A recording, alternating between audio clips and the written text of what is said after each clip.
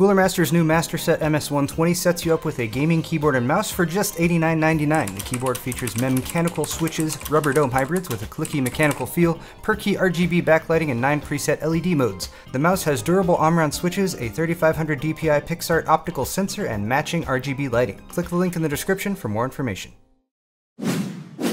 Excellent! Do you hate those bulky USB 3 motherboard adapter cables that your case came with? Do you have one of those fancy new motherboards that actually has the new USB 3.1 Gen 2 connector on it? Is your case starting to seem a little bit out of date now that it doesn't have that type of plug on it? Well, then you've come to the right place, because in today's video I'm going to share a little bit more about this new product, or somewhat new product, from Lian Li. It's a little adapter cable everyone just can't stop talking about. That's right. The name on everyone's lips is the Lian Li PWIC01NH45. It's a USB 3.1 Type-C adapter cable for USB 3.1 Gen 2 10 gigabits per second connection, and you can add it to your case. Maybe. So if you happen to purchase this product, and I will put a link to it in the description down below, so check that out. It pretty much comes with the cable, which is 45 centimeters long, 450 millimeters. That's where the 45 in the name comes from. I believe they have other links of this available as well. Comes with a couple screws that will screw into the metal bracket that is pre-attached to the actual Type-C side of the cable. And then you get a set of instructions, because this is actually meant to be an upgrade kit for a Lian Li case, which will work with the PC011 series. So if you have that case, then you're in luck. This is going to be super easy. There's already a Type-C port on it, and all you got to do is remove the panel and follow these simple instructions to basically screw it in there, and everything's already set up for you. Use the included screws to mount it. You're good to go. But what if you don't have a Lian Li case because you don't have a lot of money and they're expensive, or you're allergic to aluminum, or when people say aluminum instead of aluminium, or that kind of thing? What do you do then? Then you might have to sort of hack something together, which is what I'm going to be doing today. I don't want to call this a tutorial. I am going to be attempting to add one of these ports to my Define R5, and I've already started sort of scoping out things and how it's going to work right there. But if you don't have this case, then what I would actually recommend you do is try to get a piece of metal or something like that that you can actually mount behind, say, a flat plastic piece in your case, so you can screw through that. I recommend about an 1/8 inch bit for that. You can just screw right through that metal, right through the case, and then you can pretty much use those included screws to mount there, and then you're just going to have to do what I'm going to be doing, which is to sort of mill out your own oval space for the USB Type-C plug on there. But anyway, if you don't have a piece of metal, or if you're like me and you just want to do things crazy, maybe, well, here's what I've decided to do. I'm going to do the wedge it up in the corner method, which is like the only place I've discovered that is up here on the I/O in the Define R5, because I just removed this piece right here. That's for the audio and the switch for the fan controller.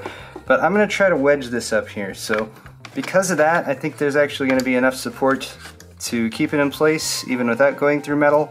But I'll come back to that when I get to the hopefully me actually getting this to work method. But so if you're going to do that, of course you're going to want a screwdriver, a drill, if you want to make things clean. If you're going through metal, I'd recommend a bit that is specifically made for drilling through metal, which I have, my metal bits, I put some blue tape on to distinguish them. I'm also going to be using some X-Acto work, at least for the plastic, to cut that away a little bit at a time and try to do it carefully. I have a kit for that, so I have some nice sharp blades in there. And then I included a file here, not because I'm going to use this file, because it's not small enough, but if you happen to have mini files or a mini file set, then you should probably go ahead and use that. That's going to be your best bet. I don't have that, so I'm just going to kind of make do, and we're going to see what happens. Now, taking a closer look at the cable itself, the actual Type-C plug side, we can see the metal Type-C plug. It's a very nice and sturdy one. Note that it protrudes a little bit beyond where the metal mounting bracket would actually go, so if you are using that, bear that in mind. But that does give a little space if you want it to stick through, say, a millimeter or two of plastic in order to be exposed on the outside of your case. The bracket is attached with 2 screws, and I'm going to be removing that and actually possibly shaving off little bit of the side here so I can sort of wedge it into that space that I have on my case. On the other side we have the actual magical USB 3.1 Gen 2 motherboard connector, and this was the one that was developed by some motherboard manufacturers and some case manufacturers. I believe Asus was the one who started this, but we're seeing it on other motherboards too. Now if you look close at it, it's actually not symmetrical. I thought that it was flippable, kind of like the USB-C type, the Type-C connector side is. However, that is not the case. There is one little corner of it that's a little bit fatter, so it does need to be positioned in one specific way.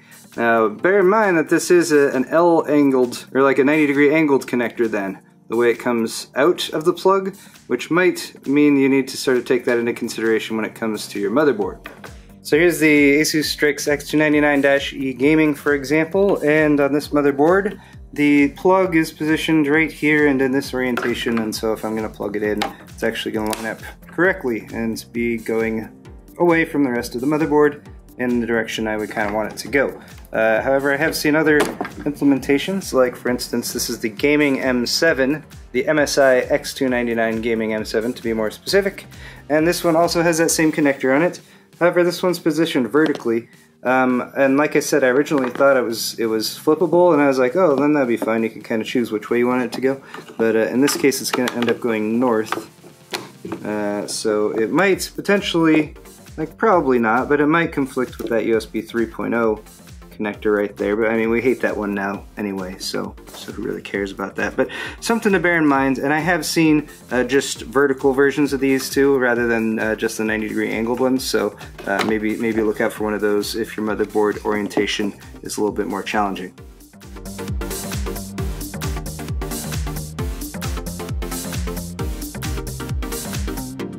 So here's my front panel, and these are where all the front panel connectors. This would be at the top of the case, and I'm actually going to be attempting to add the USB-C plug right there. So it won't exactly be symmetrical with everything else on top, but it will be off here by itself, and it's in a position where I have access to this actual part of the case.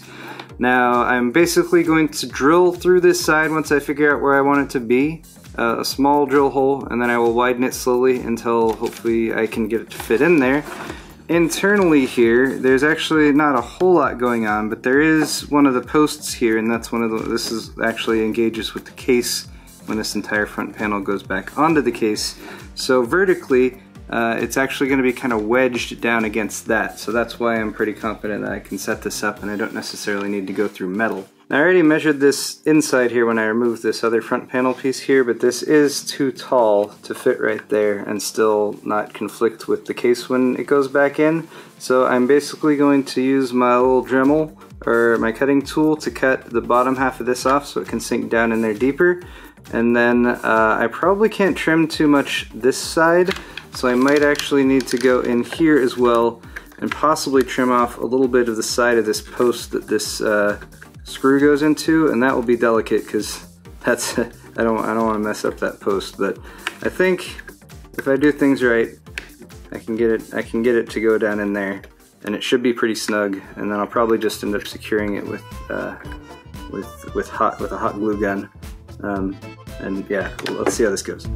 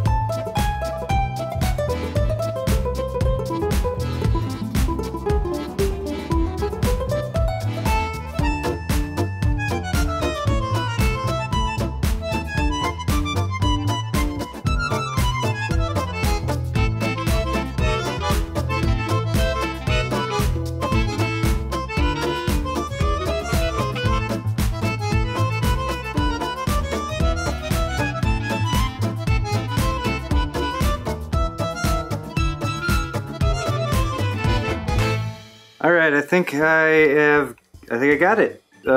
This took a lot of kind of finesse and finagling, but this is kind of what it's looking like right now. I've only just gotten it to actually poke through the USB-C connector from the inside right there.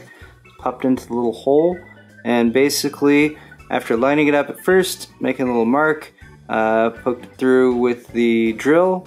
I was using a 3/32 inch bit, in case you're wondering, and sorry, that's imperial, not metric. And then beyond that, I drilled about three holes. Started to widen it by either using the drill bit in there and just sort of spinning it and widening it further up and down. I was using the sharper little X-Acto knife bit in here to kind of trim around the edges, try to make sure things were straight as I could along this line right here. And then I was also, of course, using the Dremel pretty significantly. Not the Dremel, this is a Black & Decker. It's a rotary tool, I guess is what I should be saying, because the trimming down of this piece here was kind of the most vital. And let me see if I can, oh, actually that pops out. Not without too much difficulty right there. So this is what this ended up being, and yes, it's a hack job, but it was the different areas that I needed to trim down to kind of make sure that it would wedge in there properly, and eventually everything worked, and it actually fits in there really snugly.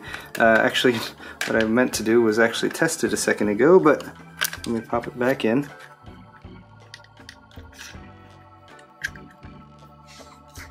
Okay, so it definitely takes some finagling to get it in there, but once I get it lined up, I can push it up so where it's almost flush with the edge that I cut out right there, and overall looks fairly clean. You know, it's almost completely level as far as I can tell, and the, of course, actual litmus test is taking a USB Type-C plug, plugging it in.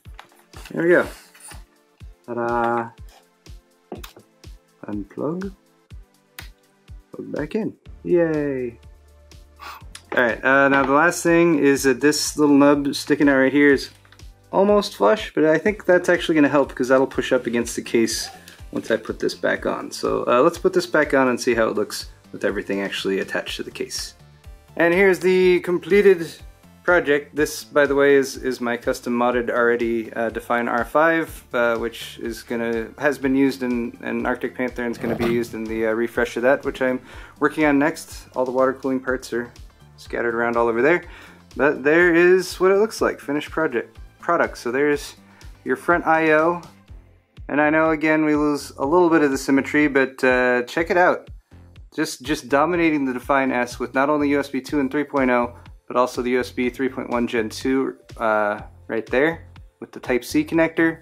I mean, it'd be fun to add one there too, but I guess there's not enough connectors on the motherboard. But yeah, I think that looks pretty clean. I think that turned out pretty nice, actually nicer than I was expecting. I mean, there's a few scuff marks around there, but overall I got the size right, I believe, and it's like so snug in there that I don't think I even need like any glue or anything. I think I can just leave it as is. All the other pieces in there are just kind of holding it, so it should be good for plenty of plugs and unplugs without losing durability, or hopefully. But anyway though guys, that is going to be all for this video. This has been a quick little demo, mod, instructional / just see what happens video with the Lian Li PWIC01NH45. The builder's choice for adding USB 3.1 Gen 2 Type-C connectors to your case if you have that connector on your motherboard. Thanks again for watching. Hit the thumbs up button if you enjoyed. We'll be back very soon with more. We'll see you next time.